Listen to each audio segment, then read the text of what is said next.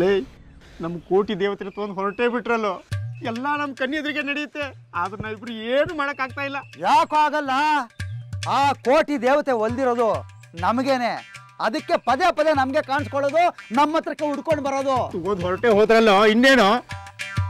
ನಾವು ಅವ್ರನ್ನ ಏನೋ ಉಪಾಯ ಮಾಡಿ ಹಿಡಿದಾಕ್ತೀವಿ, ಅವರು ನಮಗಿಂತ ಬುದ್ಧಿನ ಉಪಯೋಗಿಸಿ ನಮ್ಮಿಂದ ತಪ್ಪಿಸ್ಕೋತಾರೆ. ಈ ಕೋಟಿ ಗಳಿಸೋಕ್ಕೆ ಒಳ್ಳೆ ಜೂಟಾಟ ಆಡ್ತಾ ಇದ್ದೀವಿ ನಾವು. ಕುರಿ ಕೊಬ್ಬದಷ್ಟು ಕುರುಬನಿಗೆ ಲಾಭ, ಹೆಂಡ ಹಳೇದಾದಷ್ಟು ಮೊತ್ತು ಜಾಸ್ತಿ. ವಿಗ್ರಹ ನಮ್ಮ ಕೈ ಸೇರೋದು ನಿಧಾನ ಆಗ್ತಾ ಇದ್ದಂಗೆ ಅದಕ್ಕಿನ್ನೂ ಬೆಲೆ ಜಾಸ್ತಿ ಆಗುತ್ತೆ. ಮೈಯಾಡಿ ಜನ ಹೇಳಿ ಕಳಿಸಿದ್ದಾನೆ ವಿಗ್ರಹದ ಬೆಲೆ ಜಾಸ್ತಿ ಕೊಡ್ತೀನಿ ಅಂತ. ಹೌದಾ?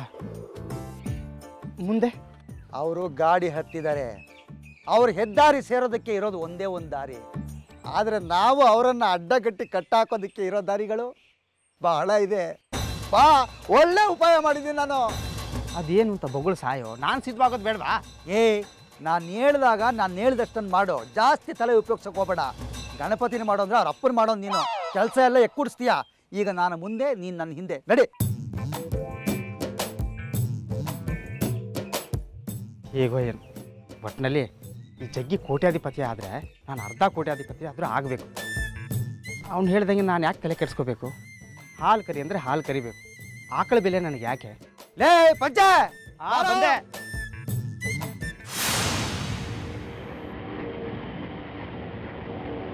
ವಿದ್ಯಾ, ಗಾಡಿ ನಿಲ್ಸೋ.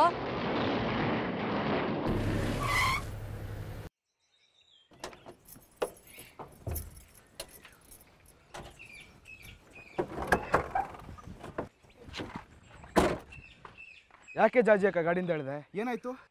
ಸುಂದ್ರಮ್ಮನ್ನ ಅಪಹರಿಸೋಕೆ ತುಂಬಾ ಜನ ಅದ್ರ ಹಿಂದೆ ಬಿದ್ದಿದ್ದಾರೆ. ಅದಕ್ಕೆ ಅದನ್ನ ಗುಟ್ಟಾಗಿ ಬಚ್ಚಿಟ್ಟಿದ್ದೀನಿ. ಊರಿಂದಾನೆ ತಗೊಂಡು ಹೊರಟ್ರೆ ಕಳ್ಳರು ಕಣ್ಣು ಬಿದ್ದಿರ್ತಿತ್ತು. ಅದಕ್ಕೆ ಮನೇಲಿ ನನ್ನ ಹತ್ರ ಇಲ್ಲ ಅಂತ ಹೇಳಿ ಹೊರಟೆ. ಈಗ ಅದನ್ನ ತಗೊಂಡು ಹೊರಡ್ಬೇಕು. ಆದ್ರೆ ಇಲ್ಲೆಲ್ಲಿದೆ ವಿಗ್ರಹ? ಈ ನಡು ರಸ್ತೆಯಲ್ಲಿ ನೋಡ್ತಿರು, ನಿಂಗೆ ಗೊತ್ತಾಗತ್ತೆ.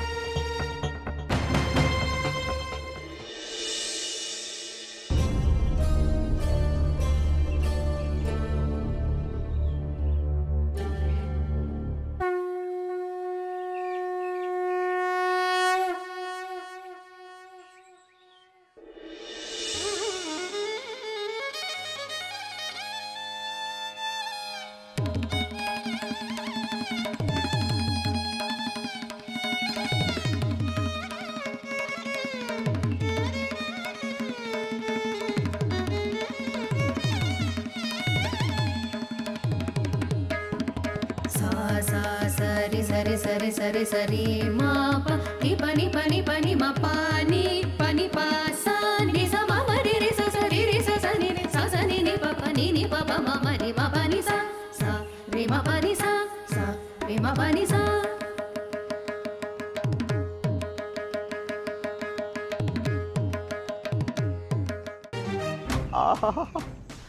ಏನು ತಲೆಯಲ್ಲೇ ನಿಂತು ಈಗಿರೋ ಬುದ್ಧಿ ನನಗೆ ಇಲ್ಲದೆ ಹೋಯ್ತಲ್ಲ. ಈಗ ಆಗಬಹುದು, ಒಂದಕ್ಕೆ ಎರಡರಷ್ಟು ಬರ್ತಂದ್ರೆ ಯಾ ನನ್ನ ಮಗ ಬೇಡ ಅಂತ ಬಿಡು ಅಲ್ವಾ? ಮತ್ತೆ ಅದಕ್ಕೆ ಹೇಳೋದು, ನಾನು ಮಾತಾಡಬೇಕಾದ್ರೆ ಮಧ್ಯ ಬಾಯಿ ಹಾಕಬಾರ್ದು, ತಲೆ ಹರಟೆ ಮಾಡಬಾರ್ದು ಅಂತ. ಆಯ್ತಪ್ಪ, ಇನ್ನು ಬೆಲೆ ಗಪ್ ಚೂಪ್ ಇರ್ತೀನಿ ಕಣ.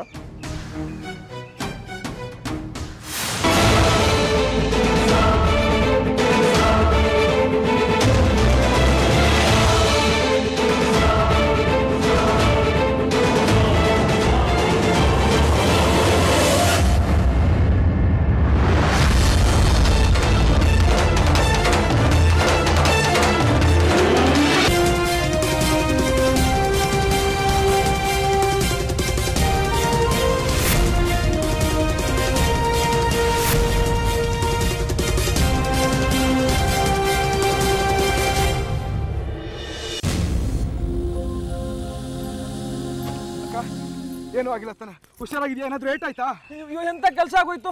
ಆ ಜಗ್ಗಿ ವಿಗ್ರಹ ಎತ್ಕೊಂಡು ಓಡೋಗ್ಬಿಟ್ಟ. ಅಯ್ಯೋ ಬಂಗಾರಿ, ನಾವು ಗಾಡಿಯಲ್ಲಿ ಅವ್ರನ್ನ ಹಿಂಬಾಲಿಸಿದ್ರೆ ಈಗಿನ ದಿಕ್ ಸಿಗ್ತಾರೆ. ಬೆಂಡೆತ್ ಬಿಡ್ತೀನಿ, ಇವತ್ತು ಬಿಡಲ್ಲ ಅವ್ರನ್ನ. ಏನು ಆಗಲ್ಲ, ಸುಮ್ಮನೆ ಇರು, ಎಲ್ಲೋ ಹೋಗ್ಬೇಡ.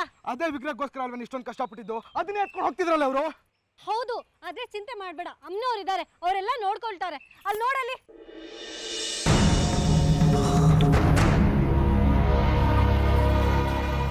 ತಾತ ಜಗ್ಗಿ ಚಿಕ್ಕಪ್ಪ ಮತ್ತೆ ಪಂಚಾಕ್ಷರಿ ವಿಗ್ರಹ ಎತ್ಕೊಂಡು ಹೋದ್ರು. ಅವ್ರು ಎತ್ಕೊಂಡೋದ್ರೆ ಎತ್ಕೊಂಡೋಗ್ಲಿ, ಚಿಂತೆ ಬೇಡ. ಯಾಕೆ? ನಿಜವಾದ ವಿಗ್ರಹ ಅದಲ್ಲ. ಅಂದ್ರೆ ನಿಜವಾದ ವಿಗ್ರಹ ತ್ರಿಪುರ ಸುಂದರಿ ಅಮ್ಮ ಇಲ್ಲಿದ್ದಾಳೆ.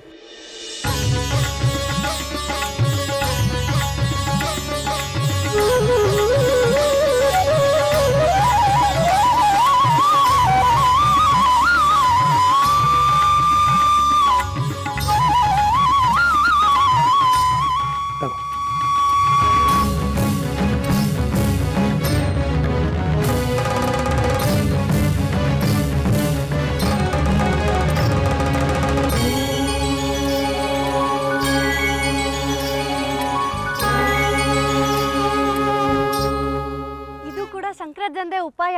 ಅವ್ರು ಬಂದೇ ಬರ್ತಾರೆ ಅಂತ ಗೊತ್ತಿತ್ತು, ಅದಕ್ಕೆ ಹೀಗೆ ಮಾಡಿದ್ದು. ಇದಕ್ಕೋಸ್ಕರ ಇಂಥ ಅಪಾಯವಾಗಿರುವಂಥ ಕೆಲಸನ ಮಾಡೋದು? ಏನಾದರೂ ಹೆಚ್ಚು ಕಡಿಮೆ ಆಗಿದ್ರೆ, ಜೀವಕ್ಕೇನಾದರೂ ಅಪಾಯ ಆಗಿದ್ರೆ ಏನು ಮಾಡ್ತಿದ್ರಿ ತಾತ? ಅವ್ರುಗಳು ಇಷ್ಟೊಂದು ದುಷ್ಟತನ ಕೇಳಿತಾರೆ ಅಂತ ನಮಗೆ ಗೊತ್ತಿರಲಿಲ್ಲ. ಆ ಮಹಾತಾಯಿ ರಕ್ಷೆ ಇರುವವರೆಗೂ ಜಾಜಿಗೆ ಯಾರು ಏನೂ ಮಾಡೋಕ್ಕಾಗಲ್ಲ ವಿದ್ಯಾಶಂಕರ. ಆತಂಕ ಬೇಡ. ನಿಮ್ದೊಳ್ಳೆ ಅಮ್ಮನವ್ರ ಕಥೆ ಆಯಿತು. ಇಲ್ಲಿ ನನಗೆ ಪ್ರಾಣನೇ ಹೋದಂಗಾಗಿತ್ತು. ಪುನಃ ನಾನು ಯಾವಾಗ ಬಂದು ನಿಮ್ಮನ್ನು ಸೇರಬೇಕು ಅಂತ ಆ ಮಹಾತಾಯಿ ಸೂಚನೆ ಕೊಡ್ತಾಳೋ ಆವಾಗ ನೀವಿರೋ ಜಾಗಕ್ಕೆ ನಾನೇ ಬಂದು ನೋಡ್ತೀನಿ. ಈಗ ಹೋಗಿ ಬನ್ನಿ. ಆದ್ರೆ ನಾವು ಎಲ್ಲಿರ್ತೀವಿ ಅಂತ ನಮಗೆ ಗೊತ್ತಿರಲ್ವಲ್ಲ. ನೀವು ಹೇಗೆ ಬರ್ತೀರಾ? ಎಲ್ಲಿಗೆ ಅಂತ ಬರ್ತೀರಾ? ನೀವು ಎಲ್ಲಿರ್ತೀರಿ ಅಂತ ಅಮ್ಮನವರೇ ನನಗೆ ಸುಳಿವು ಕೊಡ್ತಾರೆ. ಹೋಗಿ ಬನ್ನಿ. ಒಳ್ಳೆಯದಾಗಲಿ. ಶುಭಮಸ್ತು.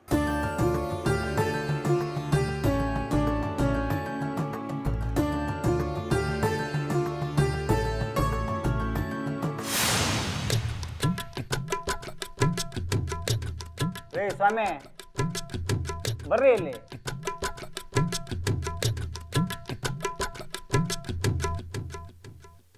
ಏನ್ರಿ ಆಚಾರ್ಯ, ಹೇಗಿದೆ ವಿಗ್ರಹ? ಯಾವ ಸಂಶೋಧಕನು ಎಂಥ ಬೂದುಗನ್ನಡಿ ಹಿಡ್ಕೊಂಡು ಹುಡುಕಿದ್ರು ಇಂಥ ಸಾವಿರಾರು ವರ್ಷದ ಹಳೇದಾದ ಮುದ್ದು ಮುದ್ದಾದ ಅಮ್ಮನವ್ರ ವಿಗ್ರಹ ಯಾರಿಗೂ ಸಿಗಲ್ಲ.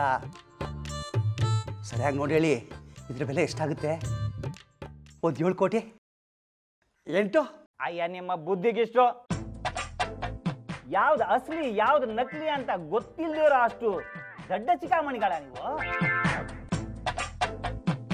ಇದ್ಯಾವ್ದೋ ಡಬ್ಬಾ ವಿಗ್ರಹನ ತಗೊಂಡ್ಬಂದಿದ್ರಲ್ಲ, ಏನನ್ಬೇಕು ನಿಮ್ಮಂತ ಮೂರ್ಖ ಮುಂಡೆವ್ಗೆ?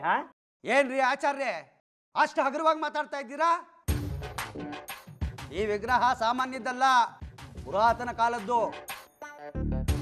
ಮಹಾರಾಜರ ಆಳ್ವಿಕೆ ನಡೆಸ್ತಾ ಇದ್ರಲ್ಲ ಆ ಕಾಲದ್ದು, ತಿಳ್ಕೊಳ್ಳಿ. ರೀ, ಇದನ್ನ ಸಂಪಾದನೆ ಮಾಡಕ್ಕೆ ನಾವು ಎಷ್ಟು ಕಷ್ಟಪಟ್ಟಿದ್ವಿ ಅಂತ ಏನಾದ್ರು ನಿಮ್ಗೆ ಗೊತ್ತಾದ್ರೆ ನಿಮ್ಮ ಕಣ್ಣಲ್ಲಿ ನೀರಲ್ಲ, ರಕ್ತ ರಕ್ತ ಬರುತ್ತೆ. ಇದು ಅಂಥ ಇಂಥ ವಿಗ್ರಹ ಅಲ್ಲ, ಪಂಚಲೋಹದ್ದು. ಅದರಲ್ಲೂ ಚಿನ್ನನೇ ಜಾಸ್ತಿ ಇದೆ.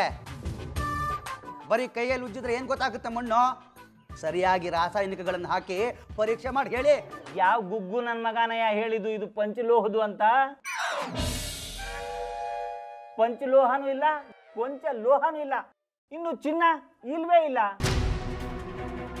ನಿಮ್ಗಿಂತದೇ ವಿಗ್ರಹ ಬೇಕು ಅಂದ್ರೆ ಅಲ್ಯೂಮಿನಿಯಂನ ತಂದ್ಕೊಡಿ, ನಾನೇ ಇಂಥ ವಿಗ್ರಹನೇ ಹಚ್ಚಾಕೊಡ್ತೀನಿ. ನಿಮಗೆ ಬೇಕಾದ ಬಣ್ಣನೂ ಹಾಕ್ಕೊಡ್ತೀನಿ. ಮೊದಲು ಇದನ್ನ ತಗೊಂಡು ಹೋಗಿ. ಇದಕ್ಕೆ ಕೋಟಿ ಅಲ್ಲ, ಕಿಲುಬು ಕಾಸು ಕೂಡ ಸಿಗೋದಿಲ್ಲ. ಮೊದಲು ತಗೊಂಡೋಗಿದ್ದೀನ. ಏನ್ ಬಾಯ್ ಬಿಟ್ಕೊಂಡು ನೋಡ್ತಾ ಇದ್ದೀರಾ? ಮೊದಲು ತಗೊಂಡು ಹೋಗ್ರಿದ್ದೀನ.